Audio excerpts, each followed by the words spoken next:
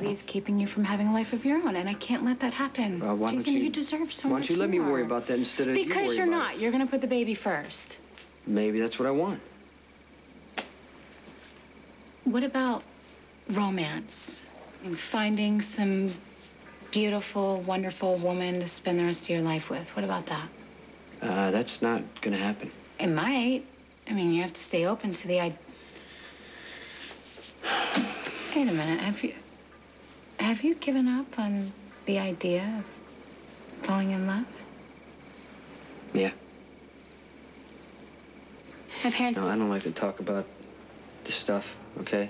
But as far as relationships go, it's better that I'm not in one. It's just because you haven't met the right person. But you will. You gotta give yourself a chance. I'm not what people want me to be. That's not gonna change. Come on, okay? Jason, you're enough.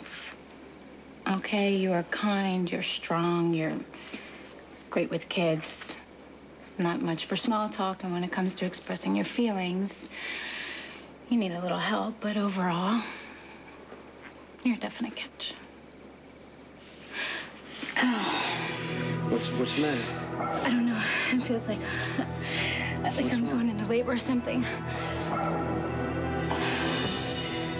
It's too early to labor. Is jump to conclusions. Now, I've alerted Dr. Meadows. She's going to be waiting for you. Would you take her to your maid? Okay. Jason, can I talk to you? All right, Sam, I'll be right there.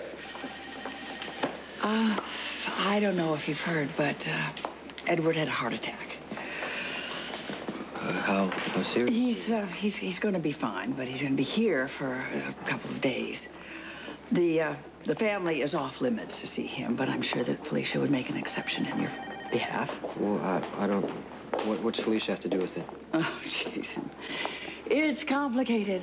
But then again, all Quartermain politics are complicated. I'll check on Sam. Thanks.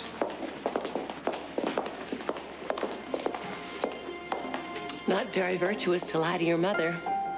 You know all about Felicia's job as judge of who inherits. I don't know what you're talking about. Don't act stupid. It's redundant. This is just a maneuver on your part.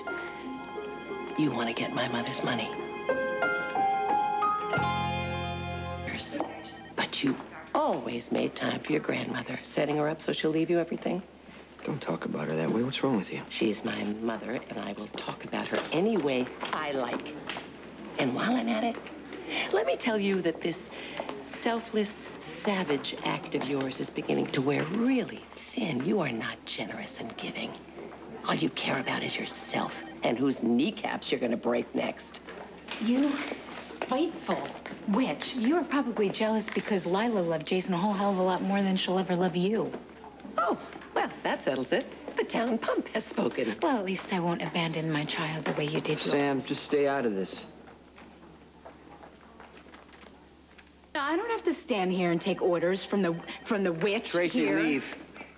Well, I don't take orders from the family disgrace. You're the one who's the Just disgrace. go away. Who do you think you're talking to? No, on second thought, why don't you stay? Because I would love to watch Jason boot your scary butt to the elevator. I am so grateful that baby you're carrying isn't a Quartermain after all.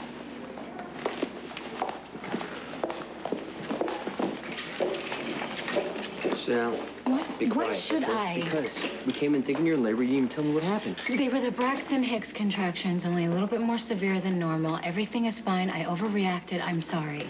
Okay, you're pregnant. You shouldn't be fighting with anyone. Oh, come on. Trust me, it felt great to tell Tracy where to stick it. How dare she? I don't need you defending me. No. Don't you stand here and give me a lecture on how I'm not supposed to get excited and it's bad for the baby. Okay, Sam, come on. It's not only about the baby. I'm concerned about you.